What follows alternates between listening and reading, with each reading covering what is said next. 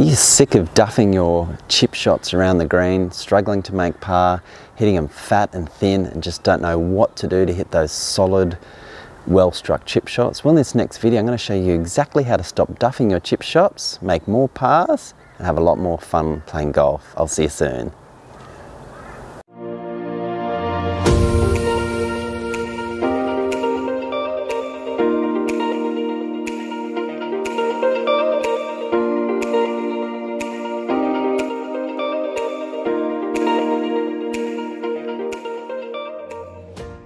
Hey, it's Troy from hittingitsolid.com here, where I try to make the game of golf easier for you and play the shots that you want to play. So in this video I'm going to show you how to stop duffing your chip shots. So just when you're around the edge of the green and help you make a lot more of those pars. So if you play the game of golf for any length of time, you know how frustrating it is if you're just on the edge of the green, hit a pretty good second shot in, you go to hit a little chip shot, only to chunk it, blade it, and just duff it and have it fly through the edge of the green, or you end up 20 feet short of the hole with no chance of saving your par. So I know when I first started playing golf, one of the things I was told with chipping was, and you probably heard very similar advice yourself, I'd stand over the ball, they'd say to me, get the ball, the back of my stance like this, have plenty of shaft lean, and I'd be in some sort of position like this.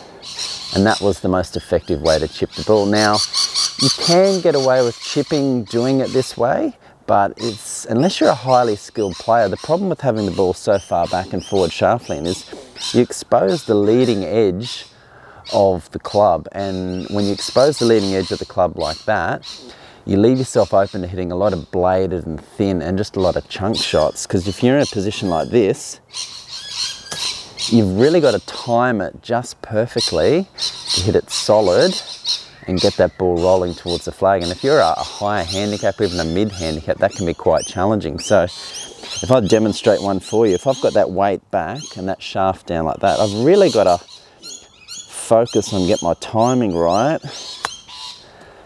And usually it comes through with a lot of top spin because I'm not utilising the part of the club that I really want to utilise when it comes to chipping. And that's this bounce area, this flat part of the...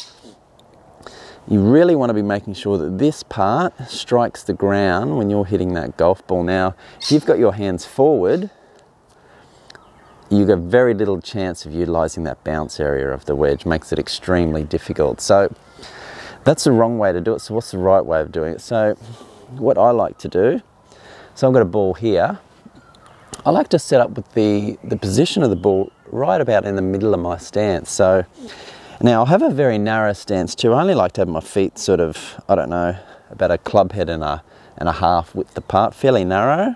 I have a little bit of knee flex, and I like to get my club just a fraction lean forward like that, not a lot. I don't have it necessarily straight, but I like to have just a little bit of lean forward there. I've got my knees bent, fairly narrow stance as I said. I have a little bit more pressure on my lead side,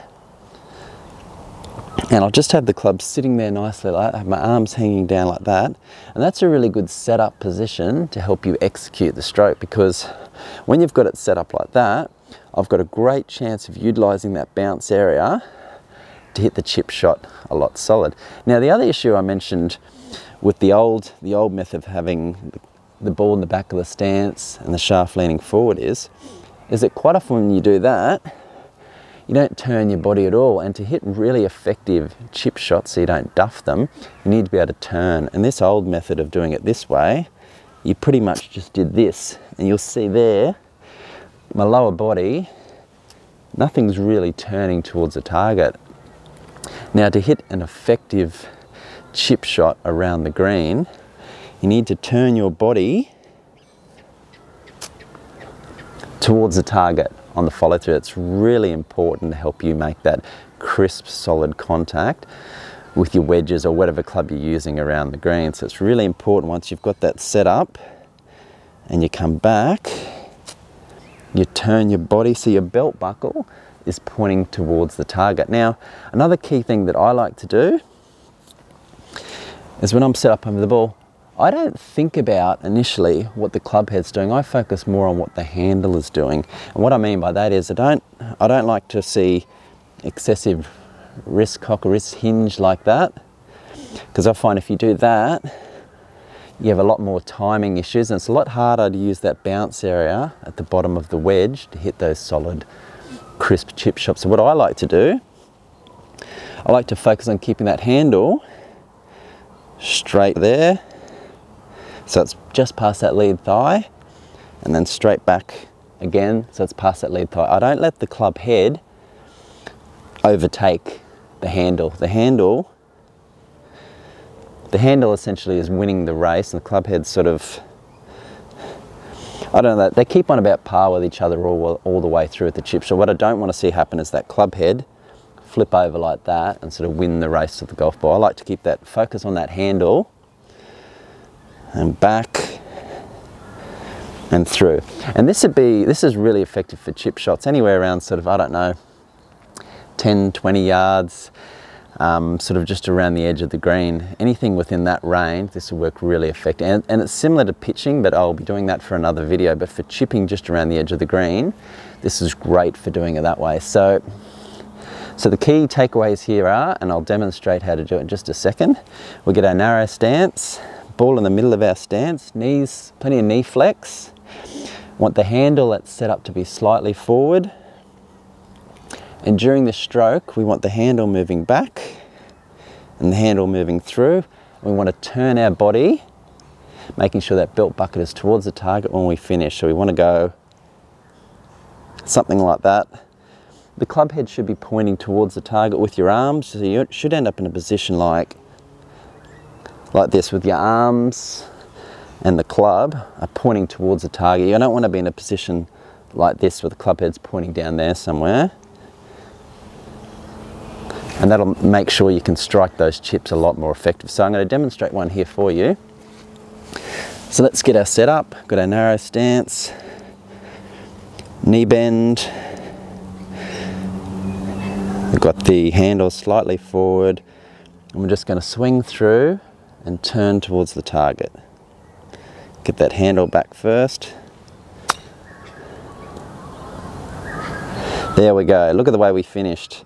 Club head down the target line, arms forward, that belt buckle was spun right around, pointing in this direction. I made really good solid contact with that chip shot. Probably went about, I don't know, about 20 yards or so. So that was a really nicely struck chip shot. And if you follow that, you won't hit a lot of those duff chip shots around the green that cause a lot of inconsistency and make it really difficult for you to save your pars. So give those tips a shot. If you have any questions or comments, post them below. I'd love to hear your struggles, or what you find doesn't work well for you around the greens, or maybe you've got something else that does work really effectively. Please let me know. Don't forget to smash that like button, and don't forget to follow the channel too. The more subscribers I get to the channel helps me grow the channel and keep on producing videos like this.